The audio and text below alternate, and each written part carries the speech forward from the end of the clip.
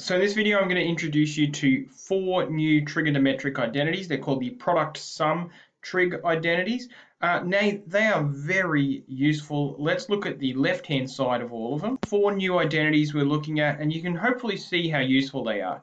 So sine angle times sine of a different angle equals and some mysterious identity. Now we have 3 other ones here, all in different permutations, and the upshot is that we can now multiply 2 trig functions using these identities. So here's our first identity, half cos a minus b minus cos a plus b. Now you're not going to have to memorize these, obviously. Here's another one looking very similar, plus instead of minus, and another one. And another one, and there are our 4 product sum trig identities. Now, where did they come from? It's really easy to prove where these come from. Now, recall these angle sum and difference identities. We can call this first one equation 1, and we can call this next one equation 2. Now, what would happen if I were to add these together? Well, I'd get cos a plus b plus cos a minus b. So that's on the left-hand side here, and then on the right-hand side I have to get cos a cos b plus cos a cos b. That would be 2 lots of that same term. And then if I were to take this term, negative sine a sine b plus sine a sine b, I'd get 0. So now I have this thing down the bottom. Now that looks remarkably similar to one of these if I just take that 2 and move it to the other side and make it look a little more like this. As I did, I moved the 2 over here to be half, just divided by 2, and I've just changed the order of cos a minus b, moved it to here, cos a plus b, and moved it to there. This looks identical to this one here. Cos a cos b equals half cos a minus b plus cos a b, just with the left-hand side and the right-hand side reversed. So we've proved one of them. It's relatively easy to prove another one of them in almost the same way. So similar that I've copy and pasted and then erased some stuff. And instead of adding the 2 functions together, I'm going to subtract one function from another. Equations. Subtract one equation from another. I'm subtracting equation 1 from equation 2, so I'm sort of subtracting upwards. You might not be used to that, but I can do it. Cos a minus b minus cos a plus b. Now if I do cos a cos b minus cos a cos b, I'm going to get 0. And then if I do sine a sine b minus sine a sine b, I'll get 2 sine a sine b. Now if I rearrange that just like I did above, I'm going to have a second identity. Okay, and there we have it, a second identity done. That's the sine a sine b identity done. 2 there, and you might be thinking, well, how are you going to prove the other 2? Well, I've done it using some product sum identities.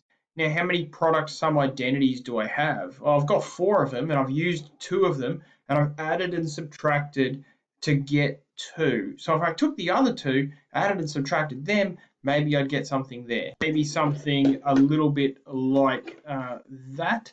Now that is this identity, and of course, maybe something a little bit like, okay, so they are our product sum trig identities. We can derive them from our angle sum trig identities.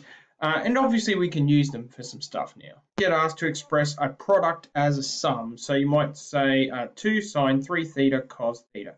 Now let's go through our trig identities. Sine times a cos. Okay, that's the one we want to use. Sine times a cos. Now there's this 2 out the front here, but we'll deal with that in a second. I suppose by a second I mean right now. So we've got 2 here, so I'm just going to write 2 times, and now we do our whole identity. So it's half sine a plus b plus sine a minus b, where the a and b are 3 theta for a and theta for b. Let's sub it all in. Subbed in there, it's 2 times all of that. Now the half is being multiplied by all of that. So we can do our 2 times a half, which is just going to give us 1. So that's going to sort of go away. And now we have sine 3 theta plus theta, which is sine 4 theta. And then we have plus sine 3 theta minus theta, which is 2 theta. All right, we have done what we were asked to do. We've expressed that product as a sum. Now we could get asked to do this with actual values, whether it's degrees or radians. Now we're just going to use the same formula here sub in 50 and 60 and spit out an answer. To be our answer there, sine 110 plus sine negative 10 degrees. Now just think for a moment, you can sort of make this a little bit neater because sine of negative 10, that's happening in the fourth quadrant, which is going to be a negative sign.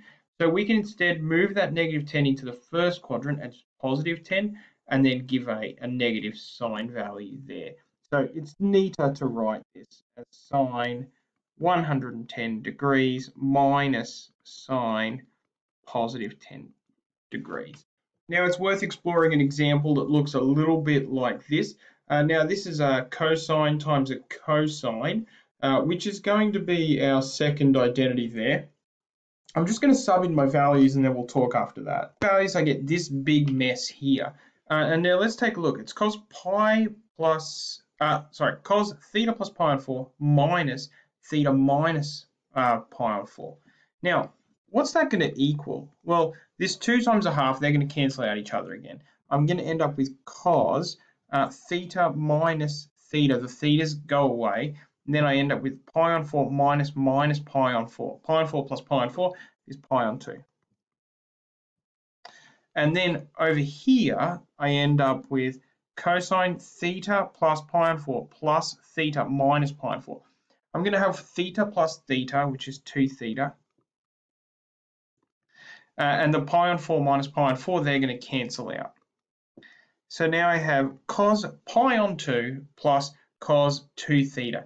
And you might be tempted to stop there, but you know what cos pi on 2 is. It's just 0. So now we're left with cos 2 theta. So a neat way to simplify something that starts off life quite complicated. Some trig identities are 4 neat little proofs for where they've come from, and then just some ways to use them. But once you've got your trig identities, it's nothing more than substitution and then keeping your wits about you and making sure that you make little simplifications where you can.